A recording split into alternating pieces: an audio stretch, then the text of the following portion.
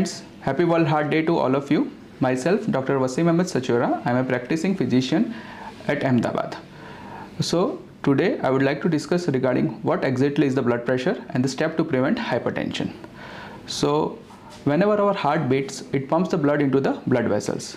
This procedure creates pressure against the wall of the blood vessels, and this pressure is known as blood pressure. Normally the blood pressure falls in the range of 120 by 80 mercury, but if it remains above 140 by 90, then we termed as a hypertension. This pressure doesn't remain static throughout the day. It rise and fall depending upon the activities. Normally the blood pressure doesn't cause any symptoms. It is known as the silent killer. But if this blood pressure remains on the higher side for a longer period of time, and if it remains untreated, then it can cause end organ damage. The high blood pressure can cause damage to our brain, our heart, our kidneys, our eyes, as well as it can also cause damage to our peripheral nervous system. The blood pressure, there are many risk factors for the high blood pressure. Some are modifiable risk factors, some are non-modifiable risk factors. The non-modifiable risk factor includes our age, our ethnicity, our race, our family history. But the modifiable risk factor includes our dietary habits.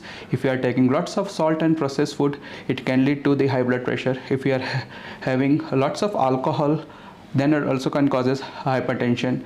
If we are living a sedentary lifestyle, if there is no exercise, if you are taking lots of processed food, then it can lead to higher blood pressure. Okay, so now we will discuss regarding the step which we can do, which we can incorporate in our life, which can help to reduce the blood pressure. So first of all, regular exercise. Exercise is very important. It helps to keep us in shape, as well as it reduce our weight also, and it also reduce our blood pressure also. So what type of exercise?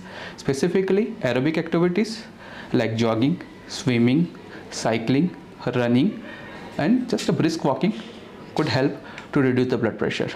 This aerobic activity should last for at least 30 minutes a day daily, or 45 minutes a day 5 times a week. Okay. Second, stress management is important. The stress management includes, again, the exercise is one of the important stress decreaser. Next is listening to the music, doing yoga and meditation, which also reduce stress, and ultimately it lead to decrease blood pressure. Third important aspect is diet.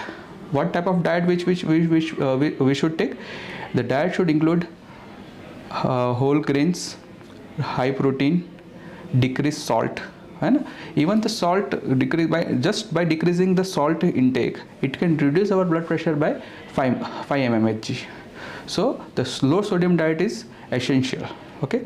Third important aspect is adherence to the medicines. Whatever your doctor has prescribed, you need to take the medicine at regular interval. Fourth aspect is we should have regular checkup.